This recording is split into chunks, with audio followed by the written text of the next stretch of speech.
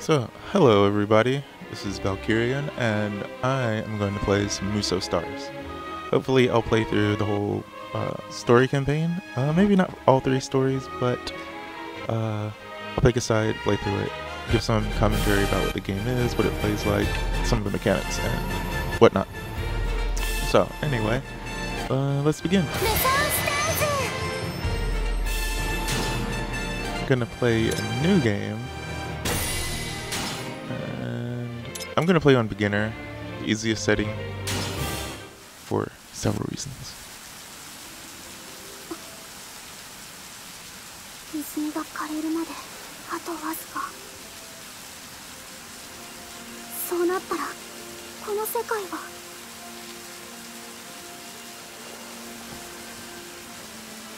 もう迷っている時間はありません。玉木。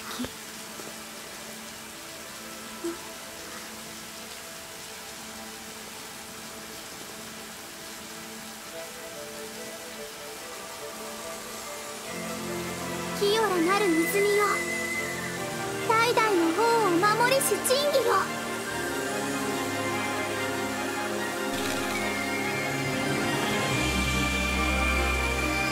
異界への道を開きたまえ。力持つ者をこの地にいざないたまえ。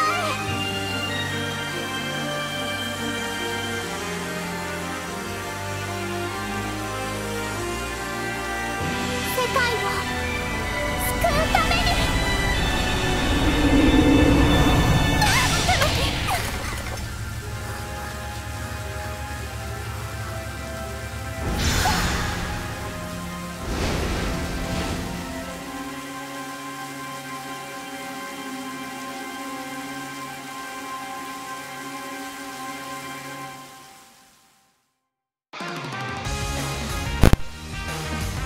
Okay, so that was the opening. So Tamaki is a little orange-red girl. She was told by her mother to summon heroes to save their world or something like that. Yeah, it's really basic. So I haven't decided which character I want to use. Thinking Yukimura. Maybe Hayabusa, maybe William. I haven't played Neo yet, so I'm a little hesitant to play William, and I played him a bit in another save I have. Didn't really like the way he played. He's really slow, and I don't know. He hits hard, but that's about it. Hayabusa is a monster. I think I'm gonna go with Yukimura because I haven't played Samurai Warriors very much. Like, yeah, I think I played a bit of 4 and that was it. Actually, I'm gonna go with Rio. Fuck it. We're going with Rio, guys.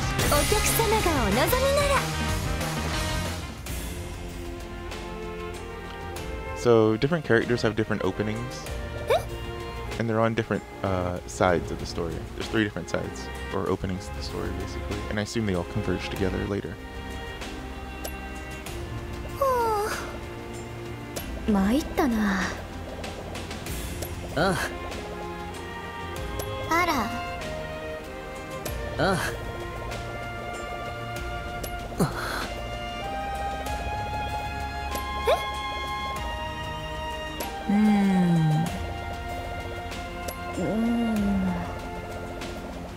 ああ、すまない。この世界は泉の奇跡の力によって繁栄してきた。もともとここは作物の一つも実らないほど荒れ果てていたらしい。歴代の王が三種の神器で泉の力を操り、世界中の祠に恵みを行き渡らせることで人が暮らせるようになったと言われている。だが前の王が亡くなった時、泉と祠はなぜか急激に力を失ったんだ。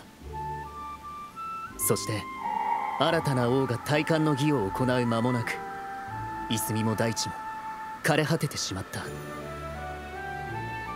もはや打つ手はない。諦めかけた俺たちに叔母上は古い言い伝えを教えてくれた。泉が力を失い世が滅びに向かいし時、異界の英雄降り立たん。英雄祠に己が力を与え泉を再び蘇らせん。英雄を導きし者大観の儀を経て王となり世に大いなる繁栄をもたらさん。泉に残された最後の力を使ってあなたたちはこの世界に呼ばれた。まあ実際に儀式をしたのはいとこの玉木だけどな。異界の英雄はこの世界に対して多大な影響力を持っている。だからその力を祠と大地に分け与えてほしいんだ。泉と祠の間で水脈を通じて正しく力が循環するようになれば泉も蘇るはず。それが叔母上の見立てだ。ずうずうしい頼みなのは百も承知だ。だがどうか世界を救うのに手を貸してほしい。そして俺と一緒に戦ってくれ。やれやれ。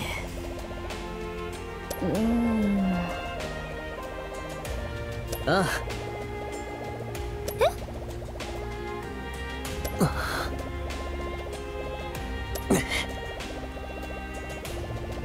ああ。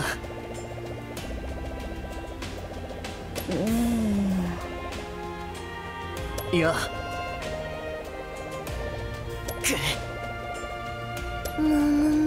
ねいや。おお。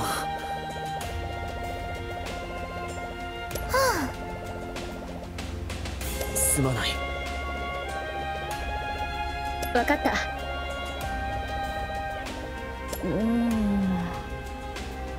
そうだな。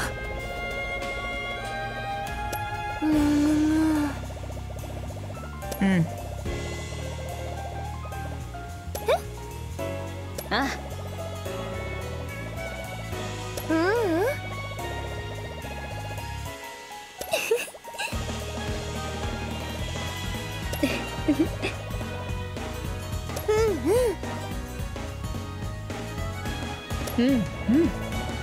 へえ。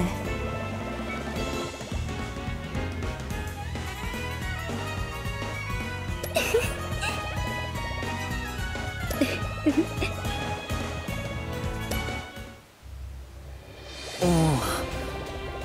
英雄さん。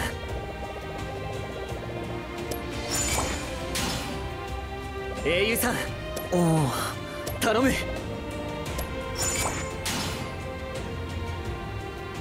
Okay, so this opening is a bit different from the others. The other characters have a full-blown stage as their first opening, and this one was just a conversation, so I wasn't expecting that. And she starts off with support characters, also did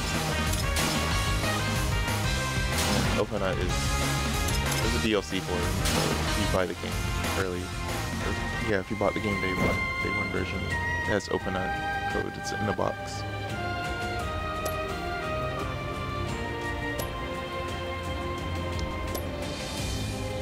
Let's do this far away.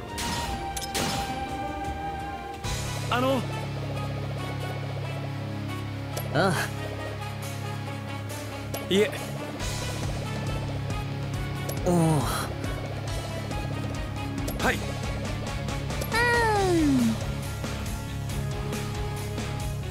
そうだ。おお。頼む。やるわよ。So for this first stage, I'll try to explain some of the mechanics of it and show off what's going on, and then probably not talk too much after that. 儀式をやりたいが、士気たちが邪魔だな。急いで撃退しよう。Standard gameplay. We're in なんか綺麗なところだね。滅びかけてるとは思えない。triangle, charge attack. いや、この地は英雄の思念で変化したんだ。 Triangle. 誰かの元の世界がこんな景色なんだろう。英雄はこの世界に大きな影響力を持つ。荒廃した大地を変えてしまうほどに。 And then you unlock more as 精 you 鋭分隊 level の up. 名にかけてお前を止めてみせる。そこをのけ。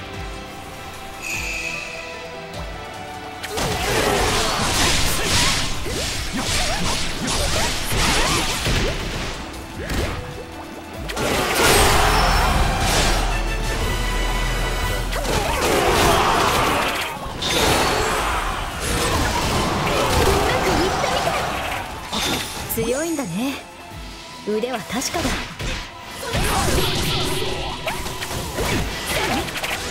She has to. I guess she has like random chances of her effect having like a 真摯に受け blast 止めよ effect or whatever. ディオ So にお任 that's せ。 definitely different. And one of the cool things about this game is there really is a lot of variety in what the characters ま do さか because they are all 目指している from のか。 different games.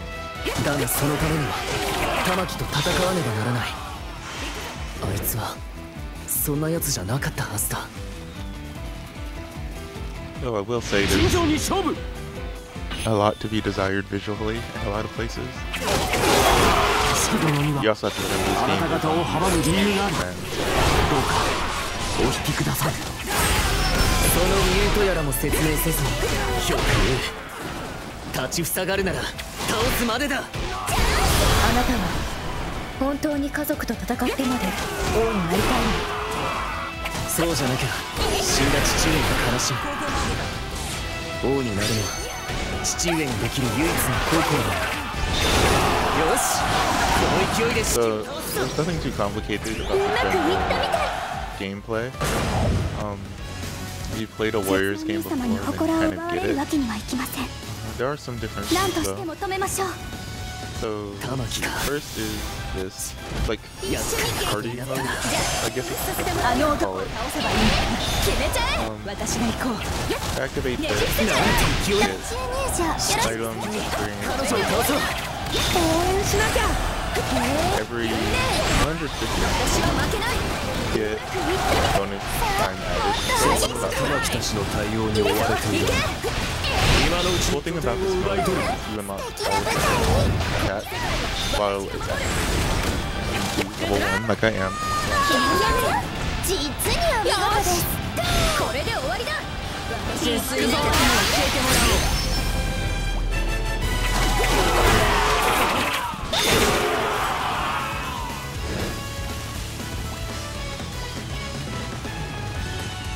So, as you may have noticed, the little star with the number next to it near my health, and Musou gave that is your grade level. The higher it is, the more damage you do. And named enemies will have a grade level. So if you're at the same level, then you do like most normal damage. If you're above it, then you do a lot of damage. If you're below, then you do very little damage. So one of the key points of the game is to raise your brave level while あいつがそう progressing つ your もりな level ら so you can take out named 容 enemies. 赦はしない。最強は俺だ。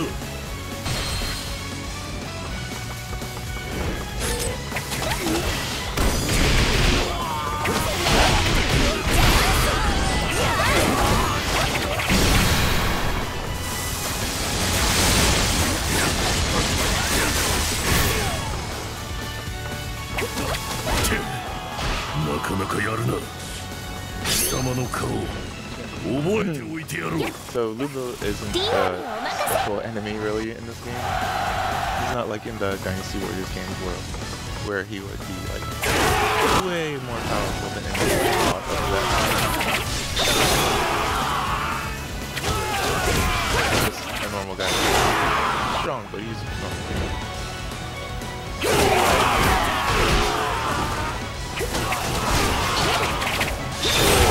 So these bases all have a different attack. Some are just the equivalent of normal, whatever, morality system.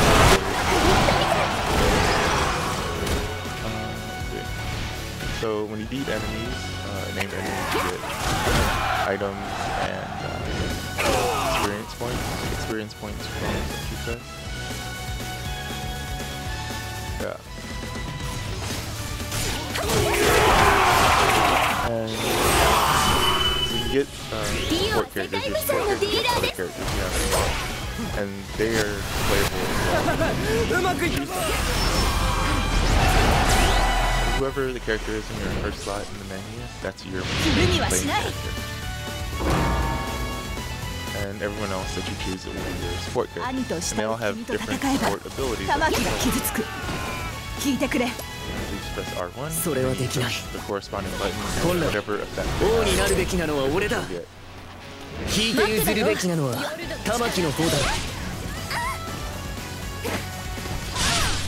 So, fighting Oka from Tokina. She's a really annoying character to fight against, I should say. She activates this little barrier, and she's undamageable while she's like that. As you can see, it lasts a while.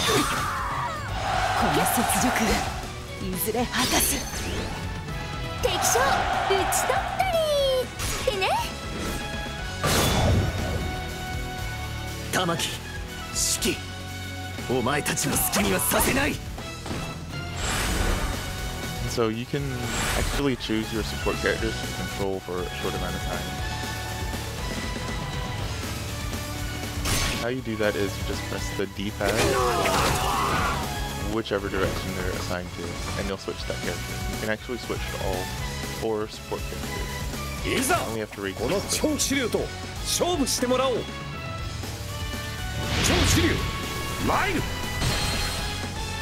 このままではまずい。どなたか援軍を。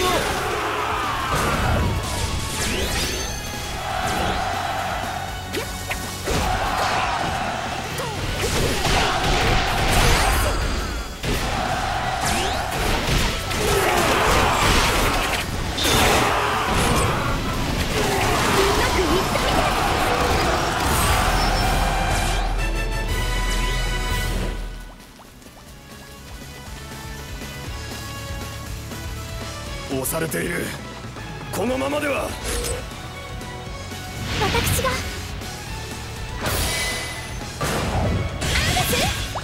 節のお兄様。どうして私たちが助からないのです。お前の父に奪われた王位を取り戻す。お前を王にはさせない。 Every button you press, your character, other characters get like the corresponding version to it.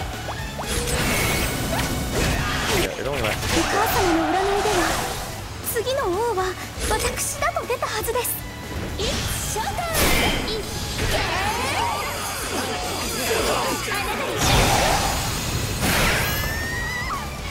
おば上はお前の母親だ。そういうに決まっているだろう。お母様はそんな方ではありません。節のお兄様、考え直してください。考え直すのはお前だ、玉木。俺は王になる。必ずだ。ねじ伏せちゃうよ。よろしく。これで終わりだ。激アツだ。あら素敵。応援しなきゃ。私はあら素敵。いいぞ、行け。うまくいっちゃって。これで終わりだ。リオは世界遺産のディーラーです。世界は私が守る。あら素敵。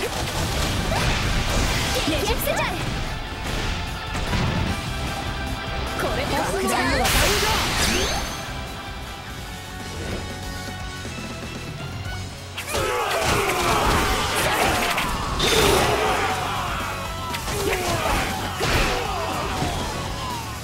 And I should say, you get different attacks every 5 levels. So I think at level 5 you get your next normal attack, and then you get the next charge attack, so on and so forth until level 20, and then you get all. That's when all of your attacks are unlocked. And after that, it's just a level up game. Character will get stronger with different stats and whatnot. And I'll go into that once this stage is over and you can actually see it.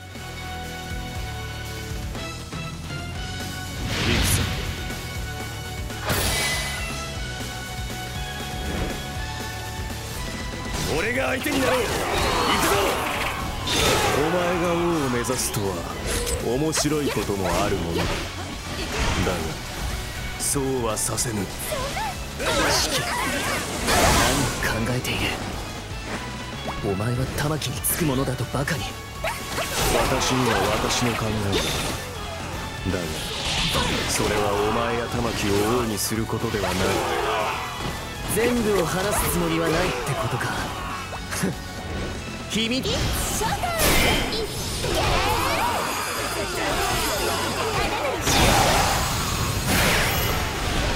義とはお前らしいな。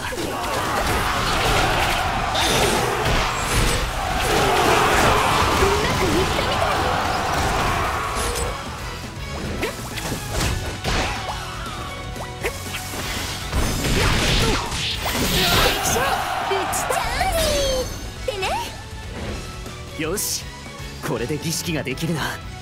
みんなありがとう。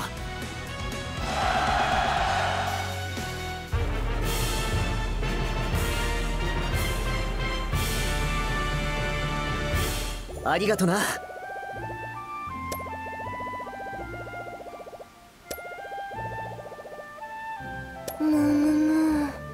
そうだね。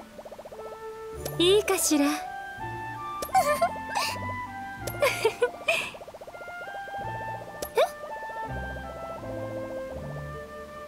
そうよ。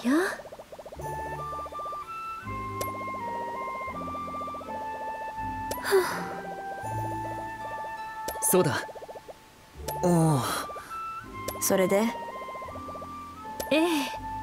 そうだ。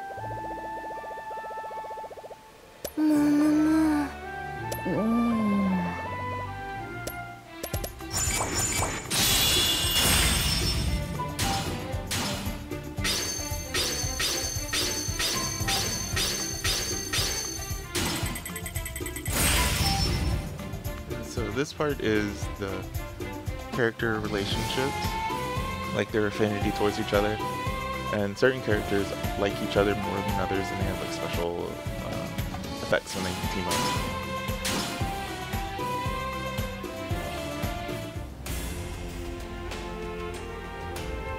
I think you're about to see the hub. 英雄様。 This isn't the hub. ええ。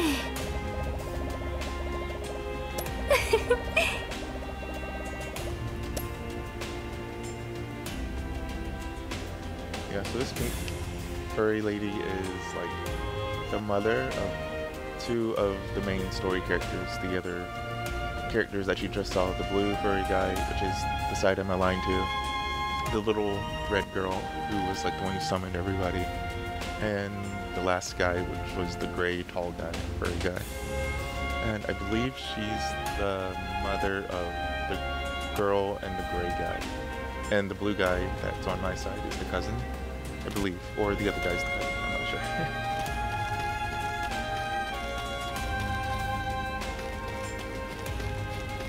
But yeah, this is the hub. You can run around, you can talk to NPCs. You'll get some dialogue. Sometimes it's funny, sometimes it's just like expanding the story about what the current situation is. But yeah, it's mostly just to see the characters that you unlock and what they do. And as you raise your affinity levels with them, you can see them do different things. So they'll like be in the hot spring or playing volleyball or something. And this guy right here in front of me is the mission NPC, mission teleport NPC I should call him. He'll teleport you to an area like way over there where the entrance is on the other side. And over there you can get character missions, so like defeat 100 enemies in like 30 seconds or something like that. And once you do that, you get extra bonuses. Yeah, so there's like a bar, a little slot machine, because this character's here. Because they pull stuff from other games, or the other world, which is right there. Some of the things they bring over are like the bar and some other like conveniences. I'll show you the hot spring, the onsen in a second.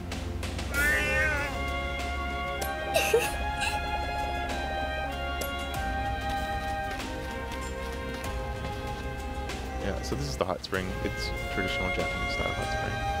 And it has like arcade machine over there.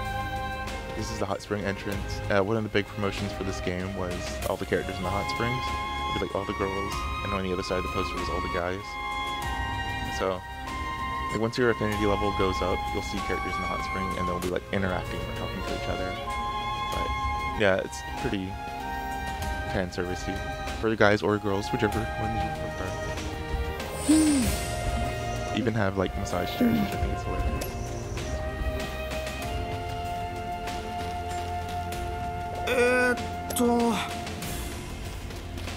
A lot of these NPCs don't really say anything important, so yeah, your other characters will just be like in this hub as well. So these are your character cards. Character cards are pretty interesting. Instead of having weapons where you add effects or get like add effects or whatnot, you add them to your card and you equip the card. And to get effects, you need to get resources, the item drops. And that's how you make the effect and add it to your card. So it'll be like, collect 1 or 5 or however many of certain items and you can make it. And it's things like element resistance, if you're going to take like a fatal hit, you gain a little life, or things like that. You can like capture a base faster. It's like standard stuff. But nothing too overpowered, which I think is interesting.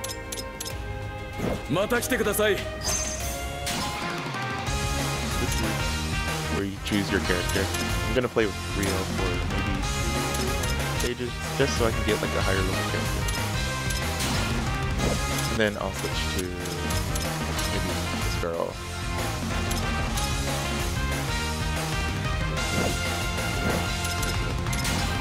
Just still a 9. Like I said, Opana is an extra character, so he doesn't really have any story moments. Not yet, anyway. But yeah, you can see some characters like practicing over here. Once you unlock more, you'll see like story characters. Right now it's just an NPC. You'll see people playing volleyball. This guy is your level up NPC, so you can raise the levels of your other characters to whatever your highest level character is. But it costs money. And it's pretty expensive. This guy. Yeah. And this is where the main story characters are. They hang out here. And you'll get like some extra story beats and whatnot.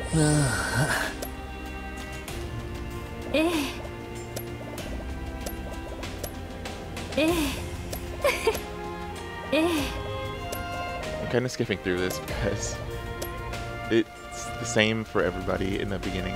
What like some of these characters say, so it's not important. So this guy will give you missions for the characters you unlock. You just have to accept.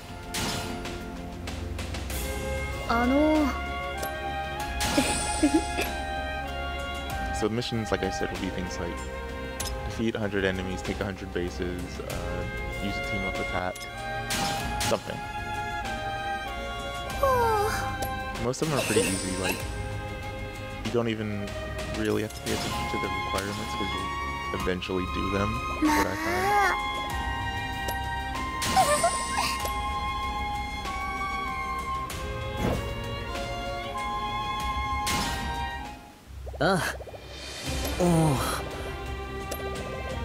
Tanomu! Anas-san! Tanomu! わかった。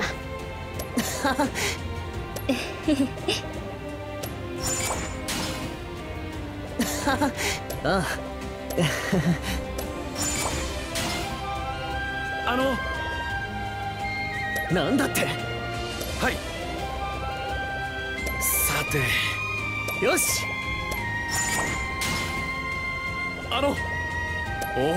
よし。So many character pop-ups.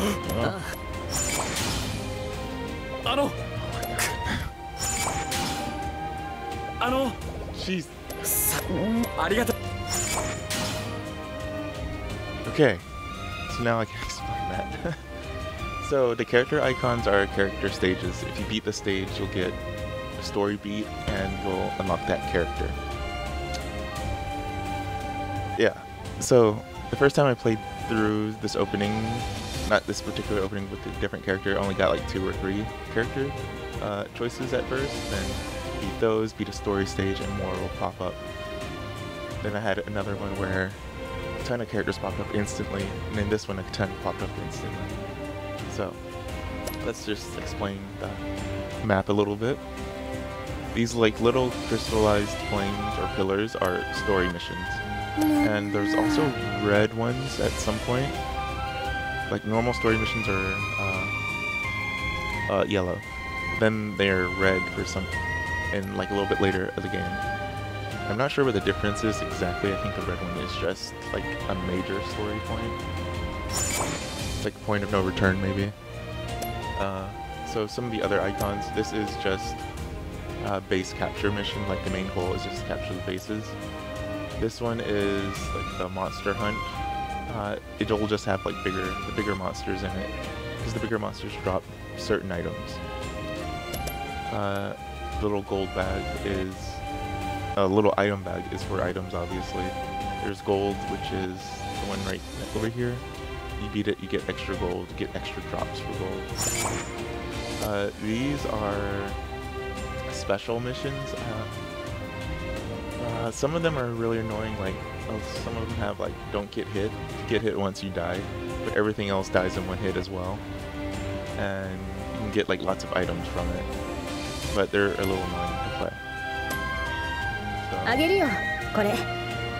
And Agnes, she just gave me a gift. So as you move around, you'll get gifts, or like a certain pop-up will show up, and you can get like an item or money. And then there's others that are like timed. That's what the little timer is. So this is the timer. I'll do this one. So this icon is a card, meaning I can get extra cards for my characters. And character cards are your equivalent of like weapons, basically. But because this is the opening, they don't have any good effects. So I'm just going to equip one and go in. And you press triangle on the menu, you can change the music. And as you unlock characters, you unlock different music. That's where it just removes the tooltip. So there's like 3 or 4 versions of every song, which is cool.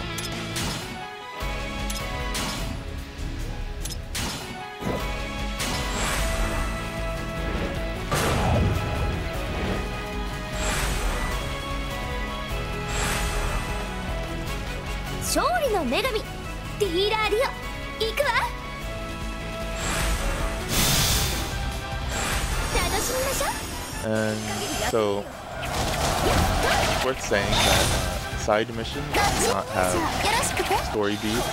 They are just resources, leveling up, getting items, things like that. There will be NPCs sometimes, not NPCs, but like main characters. But yeah, there's no story beats.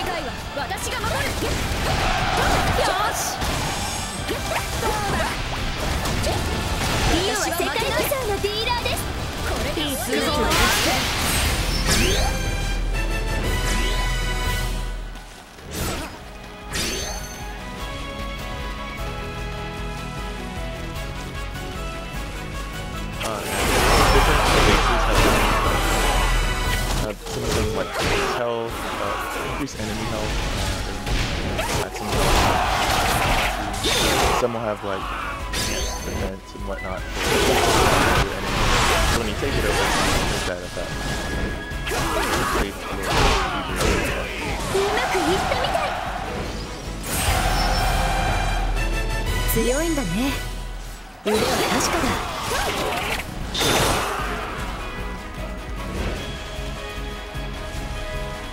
So a little bit on why I'm playing on easy.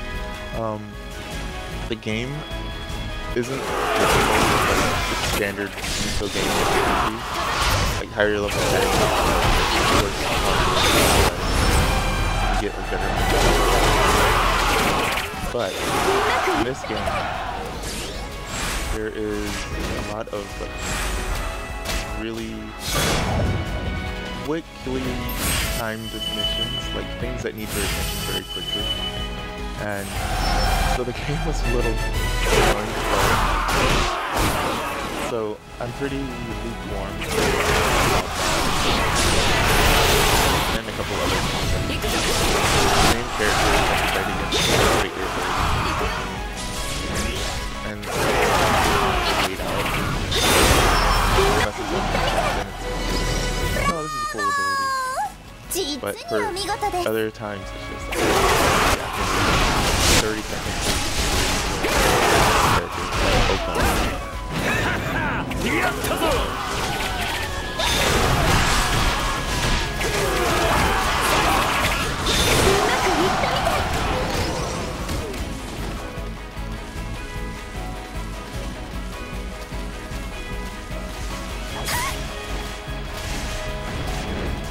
I think if I beat this guy.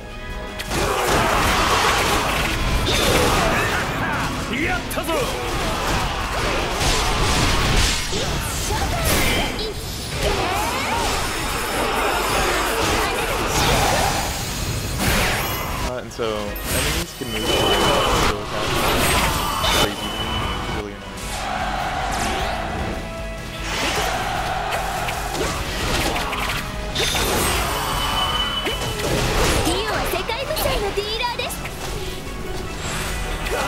So that's during like the cutscene that comes up for it. So you'll see them like walk around you. That's really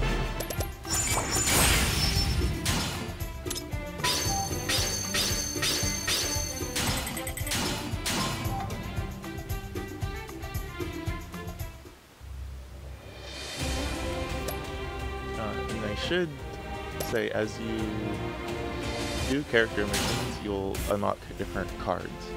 So say I do Rio's familiarity mission, character mission, it'll unlock like B level cards for her.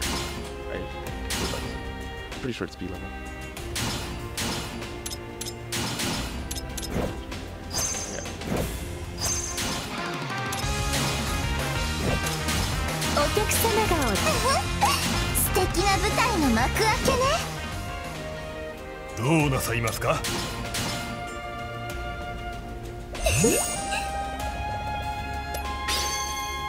Yeah, so I have a B level card with her now, and the effect of this card will add flame attacks to it. And just accept the next one.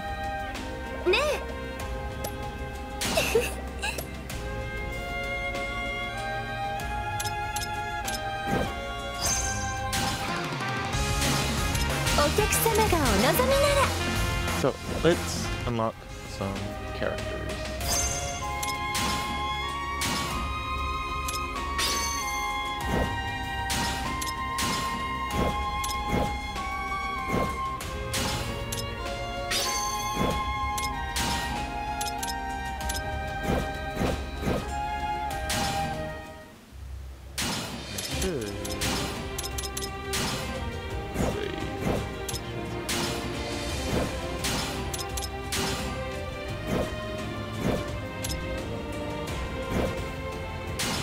Yeah, so one of the cool things about this game, it has save states.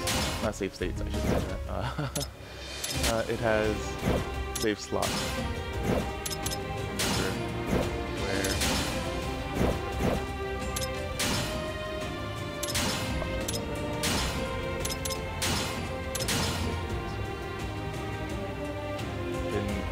Remember what the options menu is, because it doesn't just say options, it has to like go through a few stages.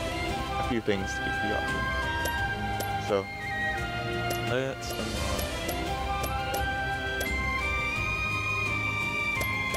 I like this girl. She's from Kaguro, I believe. Deception 2. Or Deception 2 Kaguro. I don't remember how the name goes, but I think it's cool that this is the first time she's been rendered outside the PlayStation 1, I believe. Unless she's like an extra character.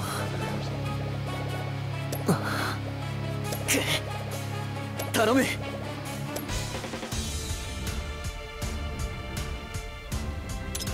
And the stages that you use to unlock characters is slightly different depending ミレニア on 様 which は character 囲ま you're れている starting. ようですね。敵を倒しながら進みましょう。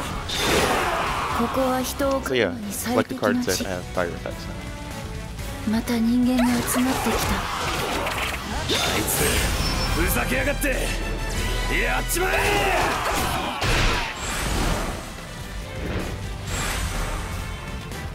Yeah, like I said, this game doesn't have the best performance, but I'm not sure how it is on the because I'm pretty sure this obviously can render a lot more characters on screen. I haven't heard about the version. I don't think anyone's about it. It doesn't seem like anyone bought it. 仲間になってくれたら必ずあなたを元の世界に戻す。約束する。ああ、よかる。私はどうすればいいのですか。うまくいったみたい。いざこの超治療と勝負してもらおう。 Zillion in this game is kind of a monster. He's really, really strong. まだ消えてはいない。 Kinda can't い wait ず for れ it. また勝負だ。 Pretty. ディオにお任せ。このままでは本来の役目を果たせない。一緒に激アツよ。ならできる限りやってみるよ。ねじ伏せちゃえ。強いんだね。腕は確かだ。バッチ入場よろしく。私は負けない。うまく素敵な舞台に。激アツよ。あら素敵。この世界は私が守る。子供じゃない。あら素敵。私は負けない。いいぞ行け。君がね。ディオは世界無双のディーラーですよ。この世界は私が守る。子供じゃない。私は負けない。この世界を教えてもらおう。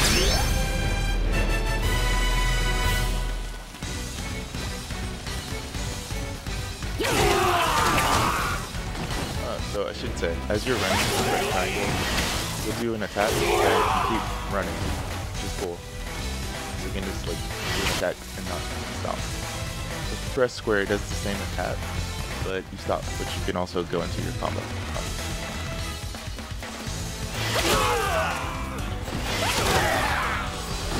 俺が相手になろう。行くぞ。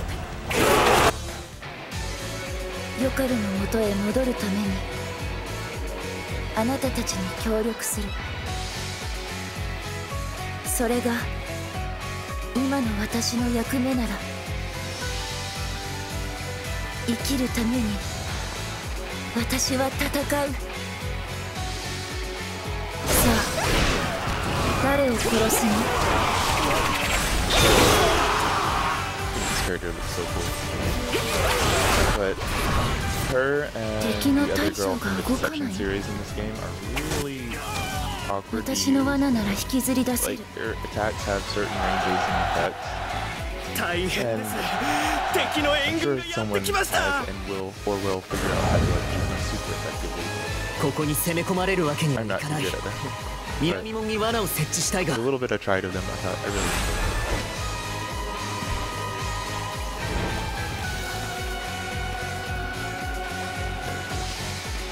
need to level up my stuff a little bit. ほう、俺の前に立つか。いい度胸だ。人はあそこまで残酷になれるのか。そもそも彼女は人なのか。なかなかやるな。貴様の顔覚えておいてやろう。ディオにお任せ。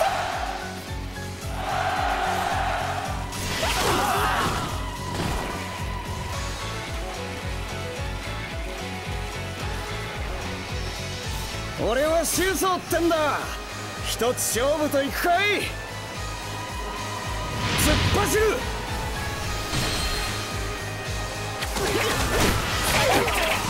追いかけても無駄だぜ。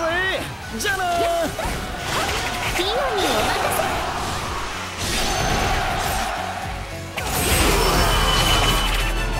的に勢いがなくなった。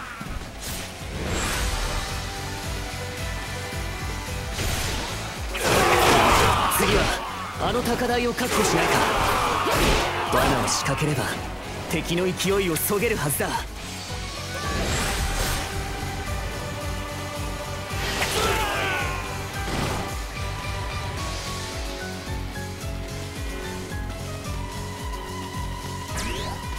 見事に罠を扱っているな。一体どこで覚えたんだ。よかろ、育ての母が教えてくれた。人間の魂を捧げる術を。母親が。それは何というかすごい話だな。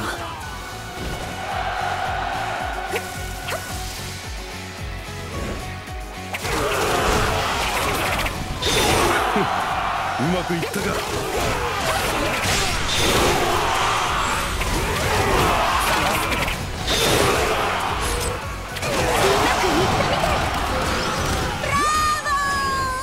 実にお見事です。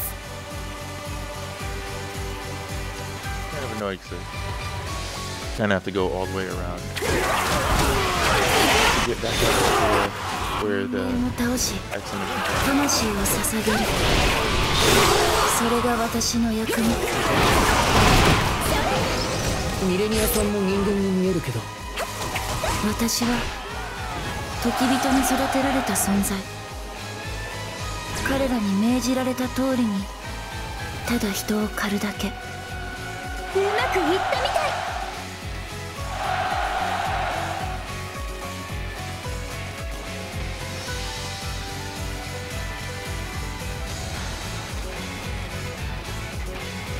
これでいい。もう敵は丸裸。あとは狩るだけ。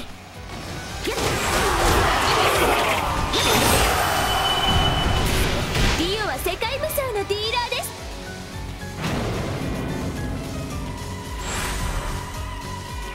す。侵入者は排除する。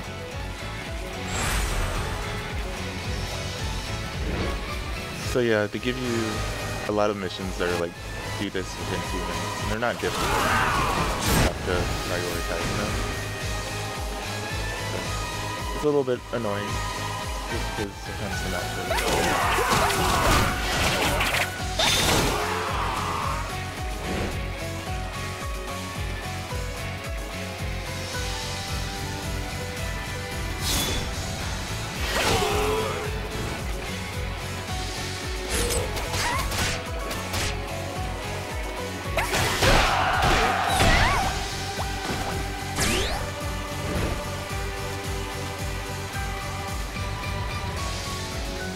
勇者に挑もうってか。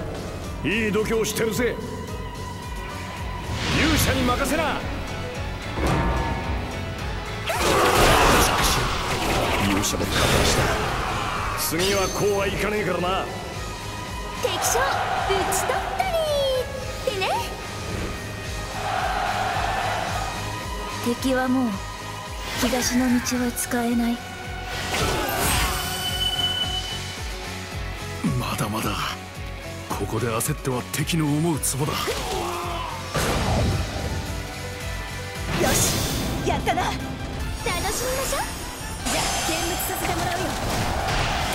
ねじ伏せちゃえ。いいぞ、行け。途中入場よろしく。私は負けない。激アツよ。さあもっと激しく応援しなきゃ。踊ってるみたいね。この世界は私が守る。あら素敵。どうだ。素敵な舞台。私は負けない。リオにお任せ。リオは世界無双のディーラー。やるね。この世界は私が守る。疑問だね。よーし、うまくいったみたい。これで楽団よ。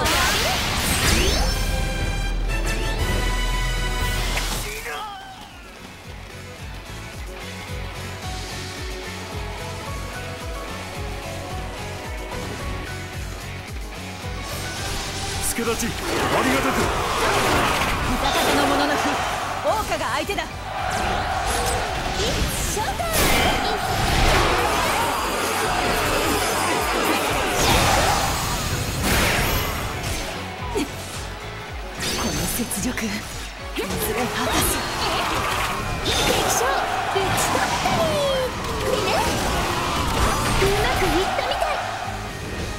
晴らしいご活躍ですな。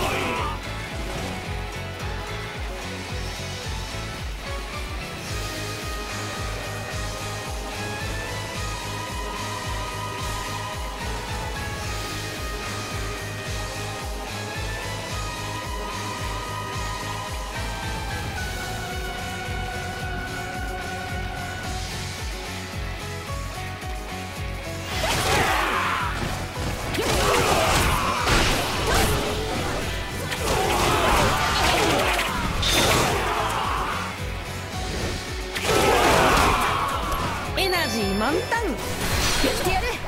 演じてやろう。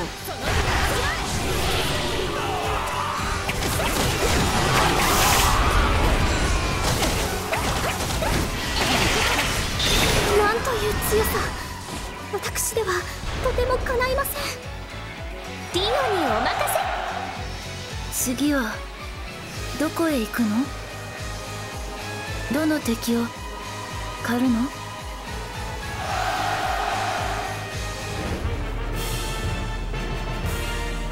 ミレニアさん。ええ。ああ。そう。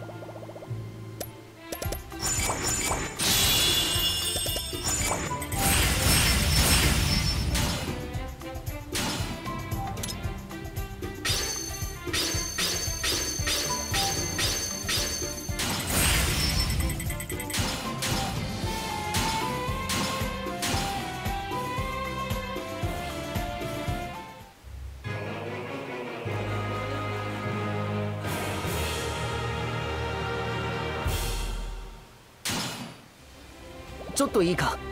ああ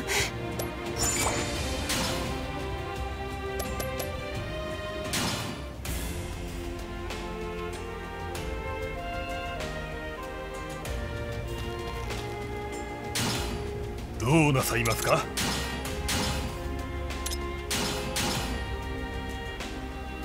よかる。そう。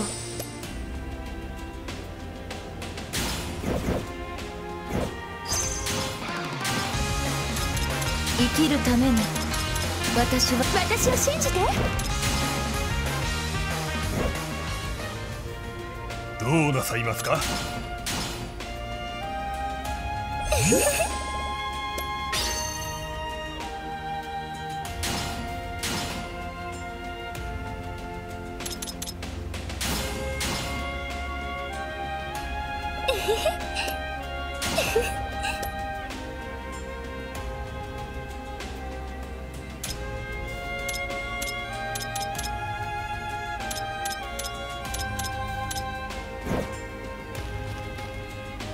ええ、そうに。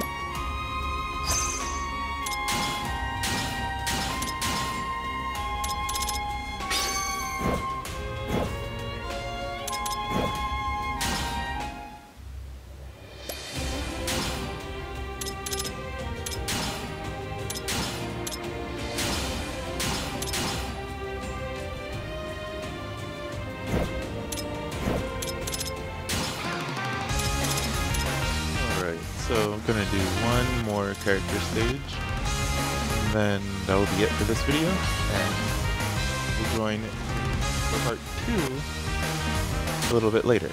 So please enjoy the rest of this video. Please check out part 2 and however many other parts there are going to be for this game. I'm not planning on doing all the side missions recorded.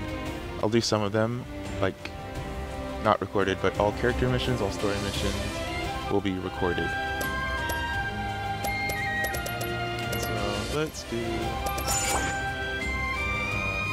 get this guy. I think his name's Edward or Davis.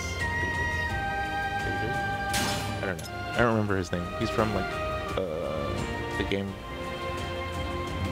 made kind of for ladies here in Japan, but he's really, really strong. His support ability almost one-shots people. Pretty crazy.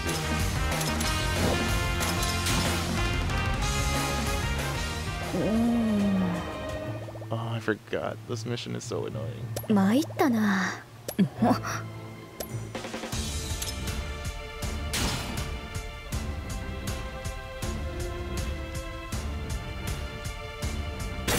ここが民が行方不明になったっていう森。まあ確かに不気味だね。誰か助けてくれ。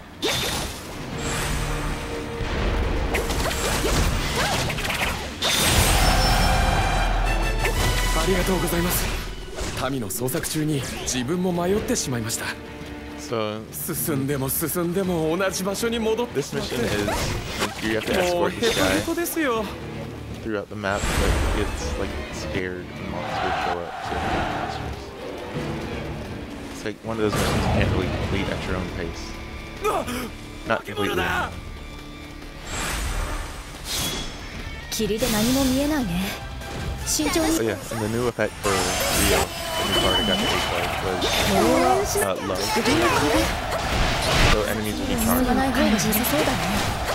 楽しそう。びっくりした。どうすればいいの？暗くては危なくて進めませんよ。生きるために敵を買って。あら素敵。青い花。綺麗だ。どうすればいいの？でもなんだろう。敵を倒さなくては。よし。敵を買って。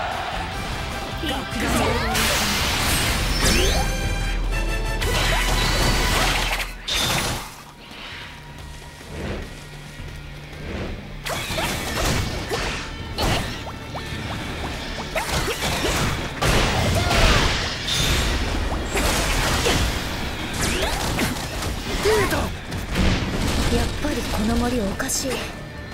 もしかして邪妖の仕業かな。敵将打ち取ったりってね。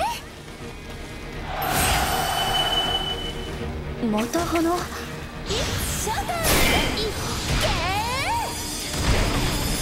ー。あなたに祝これ何かの目印かもしれないね。その通りに進んでみよう。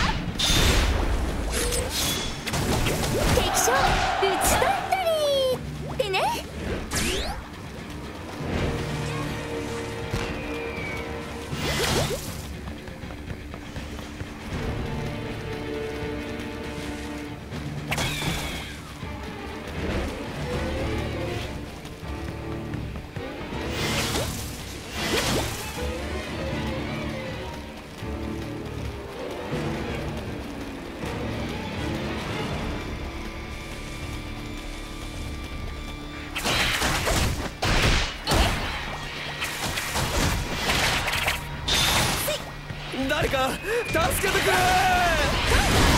まくいったみたい。今の声行方不明の人じゃない？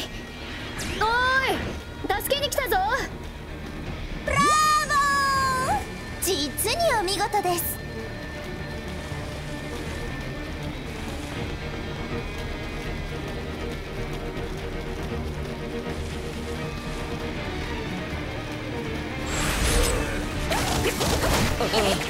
どうかお助けください。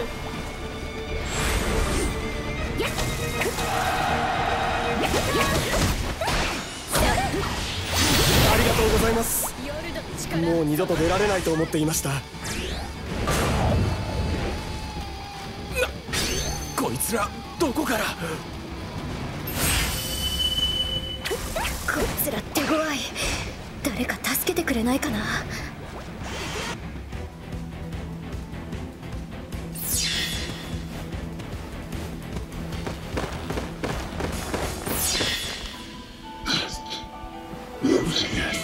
今すぐここから去るんだ。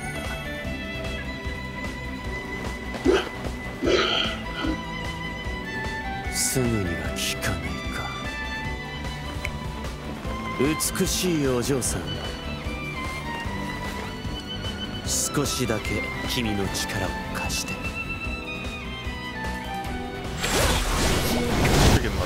勇敢なお嬢さん、少し術を強めてみるから時間稼ぎを頼めるかい。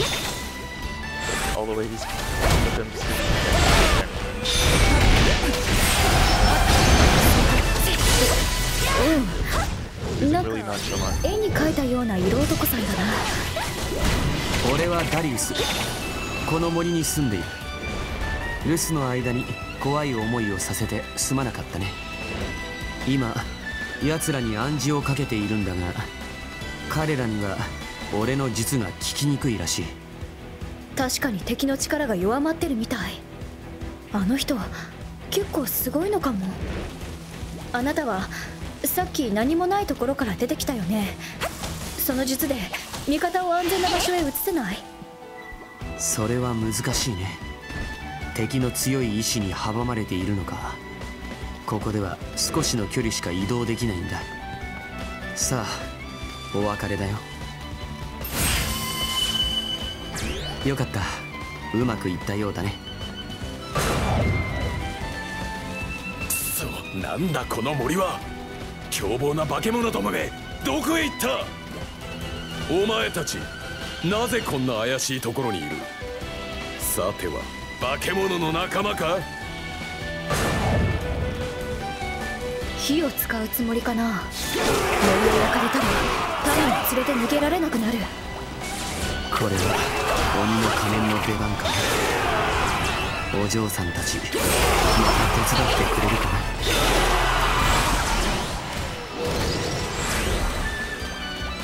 うまくいったみたい。そいつを捕まえてくれ。俺が暗示をかける。俺の目を見るんだ。さあ、元いた場所に火をつけなさい。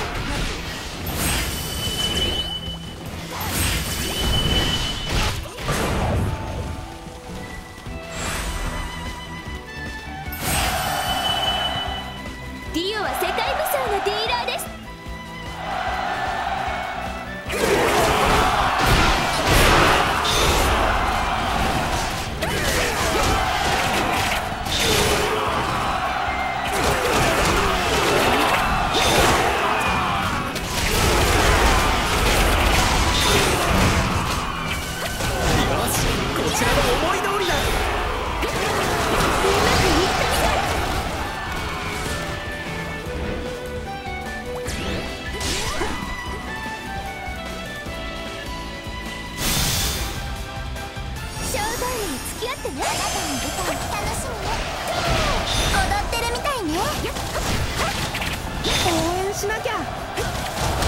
熱い思いを感じる。素敵な舞台。あら素敵。肥満だね。あら素敵。どうすればいいの？いなくなって。どうだ。ディオは世界武装のディーラーです。生きるために倒すだけ。よし。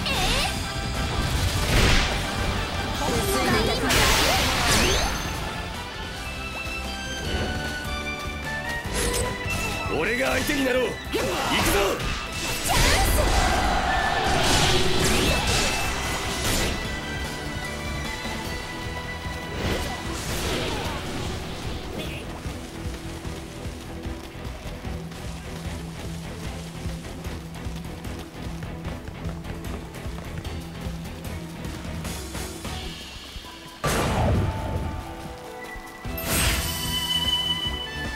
待て、森に火をつけろよ。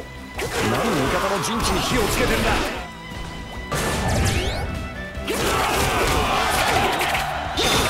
敵は大混乱のようだね。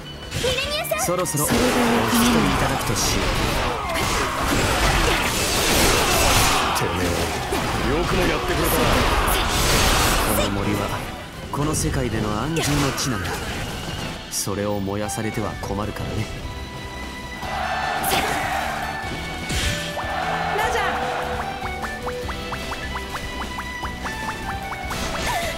勇者に挑もうってか。いい度胸してるぜ。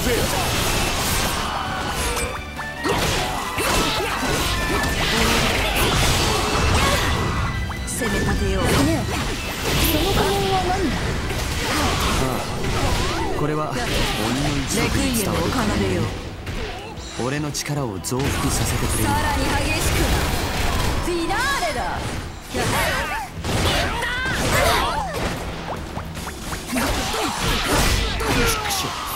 勇者も肩出しだ。次はこうはいかねえからな。ディオにお任せ。騒がしい連中はようやく帰ってくれたね。君たちの協力のおかげだ。さあお嬢さん、帰り道はエスコートしよエスコートか。いいね。今度リルに行ってみよっと。う。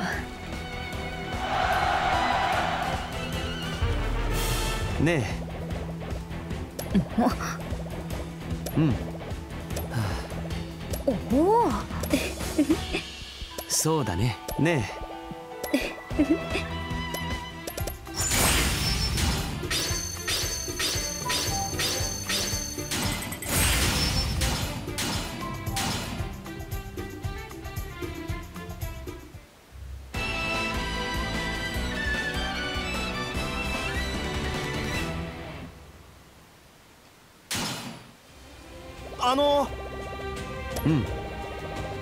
はい。